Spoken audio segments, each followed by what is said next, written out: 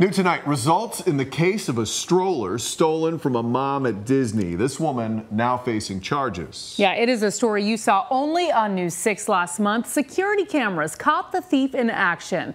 Michelle Craig was arrested in Hernando County, that's north of Tampa, just this week. News 6's Jennifer Ortega is live in the newsroom with more on this. And Jen, deputies say she actually turned herself in. Yeah, Michelle Craig turned herself in only 2 hours away where that stroller was stolen at Disney. Now, the victim says it was Facebook that helped track Craig down along with her stroller that she had already sold to someone several states away. Now, Lauren Cazalo says the day it was stolen, she was getting off her first ride on Disney that day when she found that her stroller was gone. Disney security cameras captured this picture of the stroller and the alleged thief, who appeared to be pushing her own daughter. Colazo says she immediately posted the picture on social media, and it turns out that Craig sold her stroller to a mother in Texas.